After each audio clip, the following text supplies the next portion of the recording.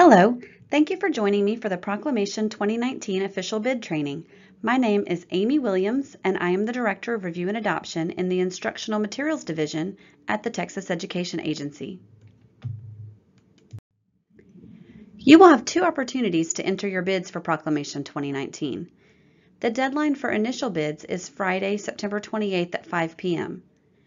By this date, you must have submitted your order processing information form and at least one bid for each complete description you submitted. It's not necessary to have all of your bids entered by this due date. We will close EMAT temporarily to verify that first round of bids, and once we reopen publisher bidding, you will have until Friday, January 25th at 5 p.m. to enter additional bids and make any necessary changes to the ones you've already entered.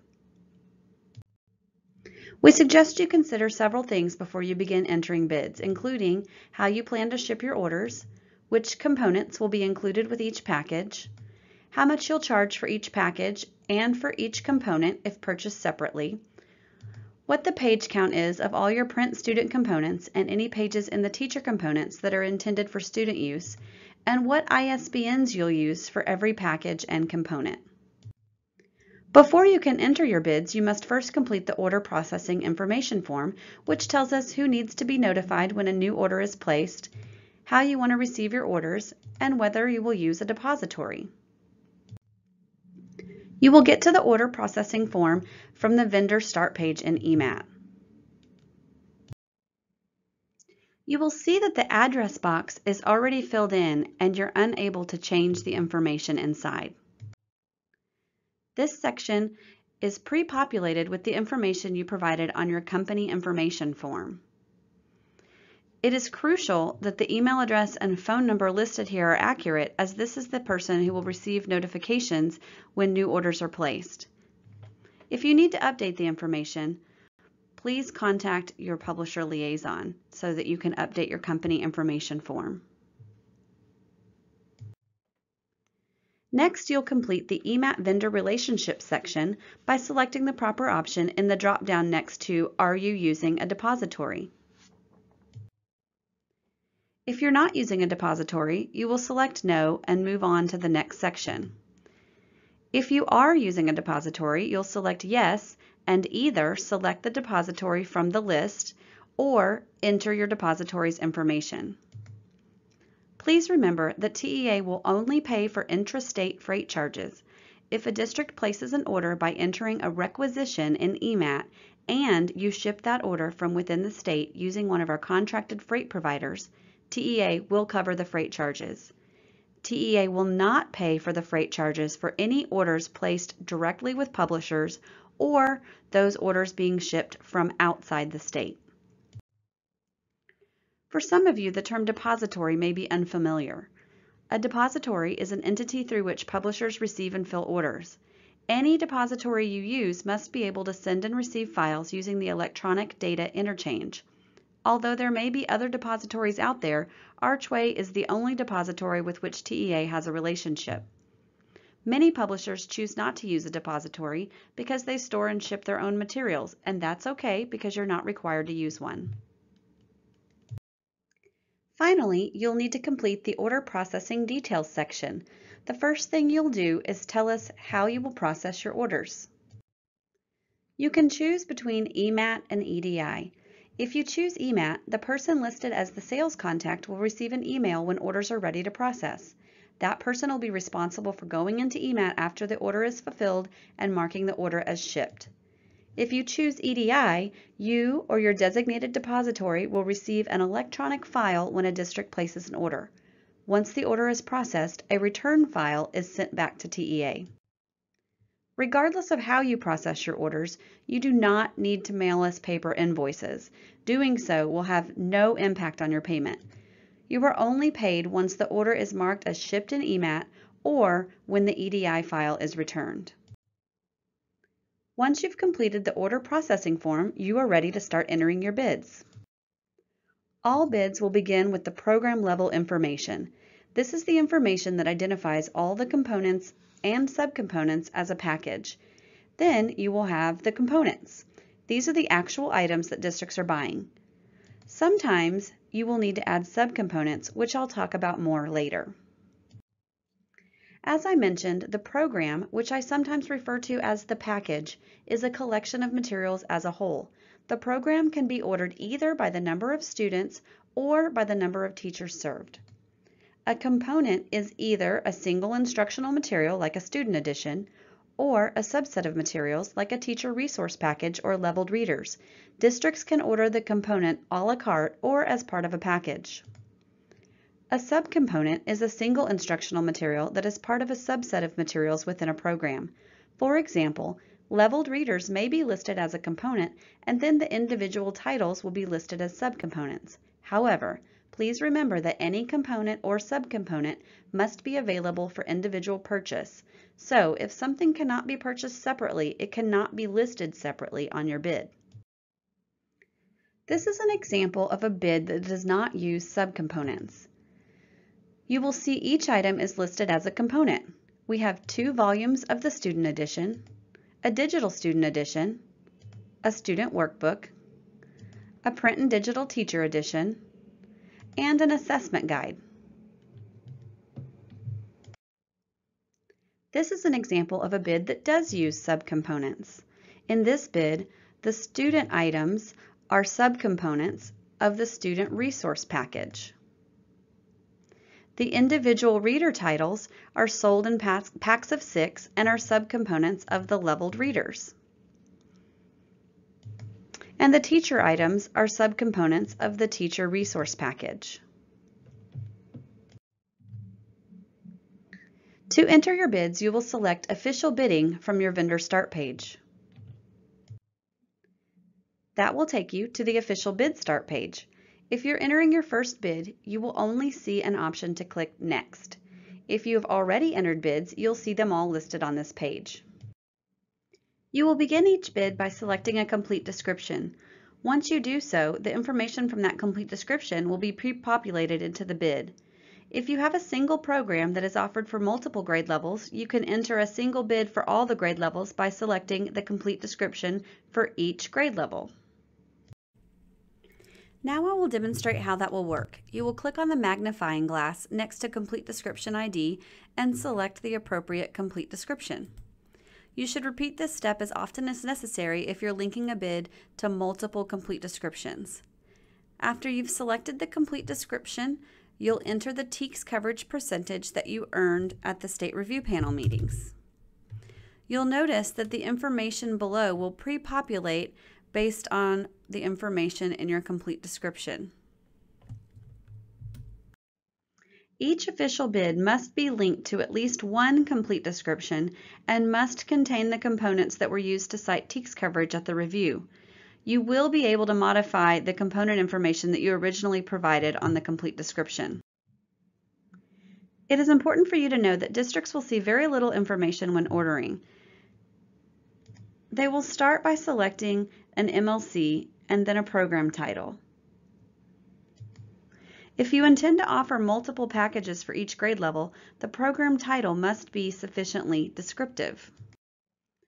If you're offering multiple packages for the same course, your titles should use a specific format. We've established these formats to create more consistency in EMAT and make it easier on the districts.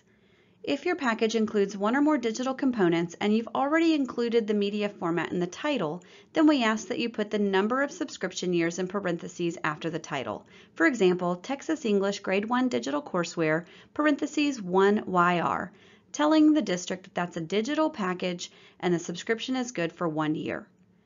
If the program includes one or more digital and non-consumable print components and does not include the media format in the title, then we ask that you include information about the format and the number of subscription years after the product title. For example, Texas English Grade 1, parentheses 3YR Digital with print.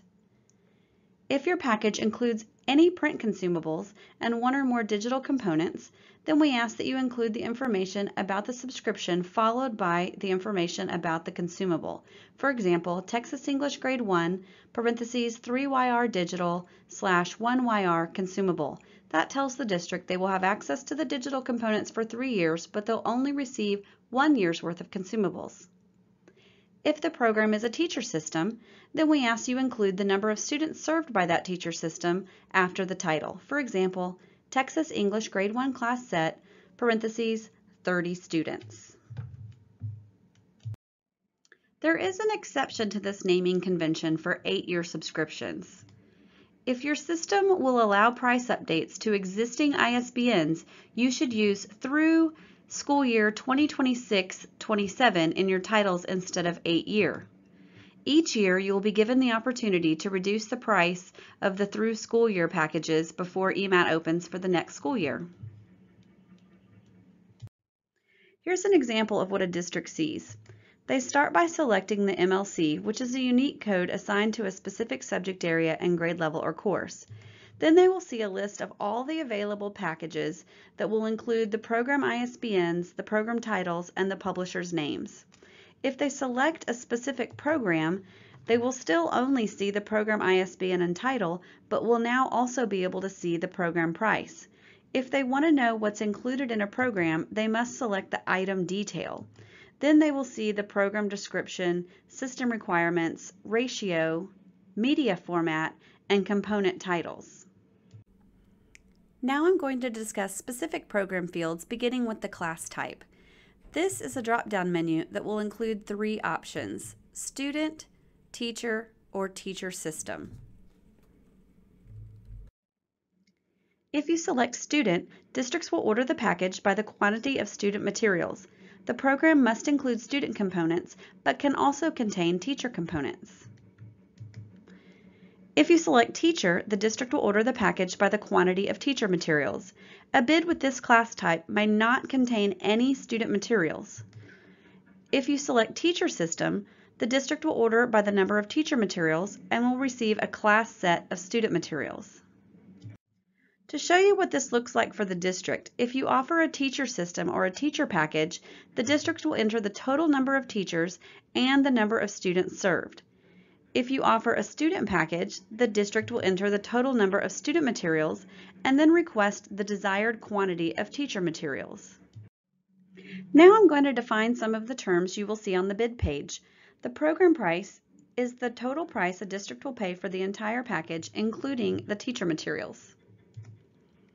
The program page count is a page count of all the pages that would need to be converted into alternative formats for students with print disabilities, including the pages in the print student components and those in the teacher components that are intended for student use. You will not include any digital page counts because those will not need to be converted into Braille or large print. A digital subscription is a subscription or license for digital materials that will expire after a certain term. If you indicate that your program includes a digital subscription, you'll be asked to enter the number of subscription years that are included at that package price. The ISBN is a unique identifier for the program. You are required to have a unique program ISBN even if your program only contains one component. The media format is the format that best describes the collection of the components on the bid. If you're using EMAT to process your orders and not EDI, you may add extensions to your ISBNs instead of assigning new ISBNs to each component. The ISBNs must conform to the following formats. If you have a digital component, then you'll enter your 13-digit ISBN followed by a dash, 00, and the number of years in the subscription, which will be anywhere from 1 to 8. If you have a print student edition, then you can list your 13-digit ISBN followed by dash SE. And you'll follow the same pattern for a teacher edition, replacing the SE with TE. Remember, this is not an option if you're using EDI to process your orders. The next field I want to discuss is the print and online required field. This field can be very confusing. The information you provide in this field will help us determine what materials need to be produced in accessible formats. You should select yes if in order for a student with a print disability to have access to the same student content As a student without a print disability, the student will need access to both the print and digital student components. That means even if we were to braille all of the print materials included on the bid, the student will still be missing something. You should select No if students with and without print disabilities will have access to the same student content by only using the print student components, meaning that when we braille all of the print components, that student will have access to the same content as the student who uses the print book.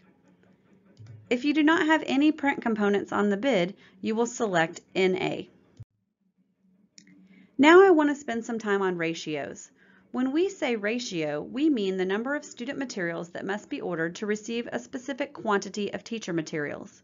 Districts will enter the desired quantity of student and teacher materials when they place order for packages with the student class type.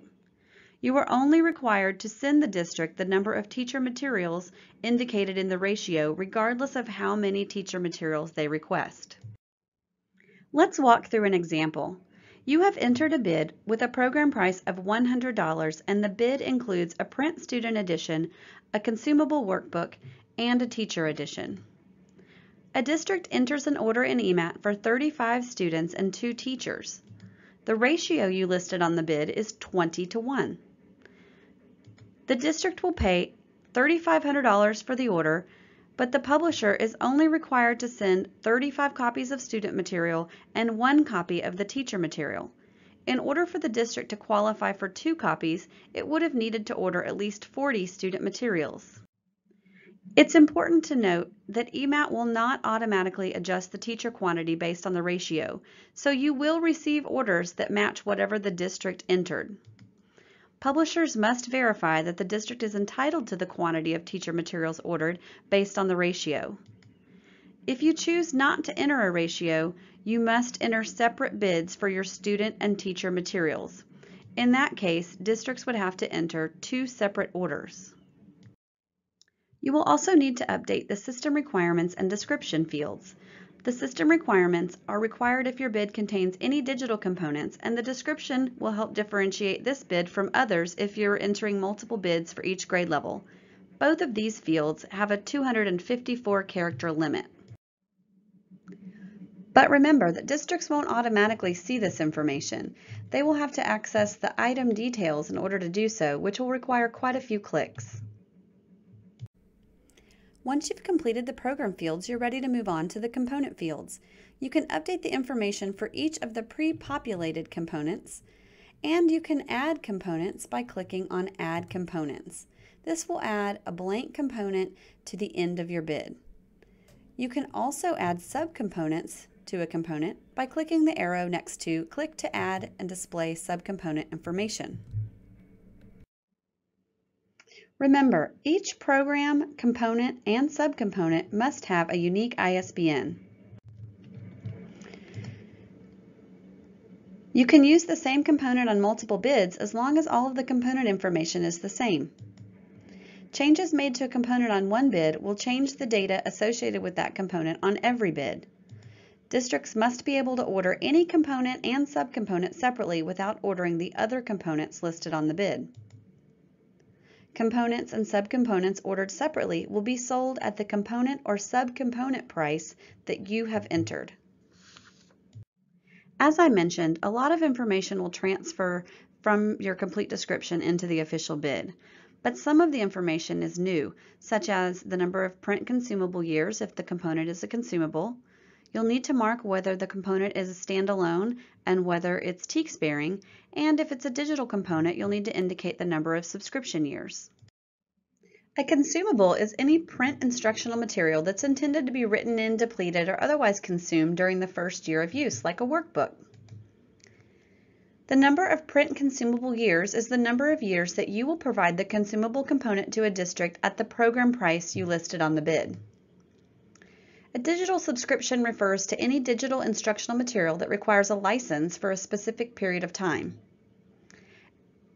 And that specific period of time is defined in the number of digital subscription years, which is the time that you'll provide the subscription to the district at the price listed on the bid.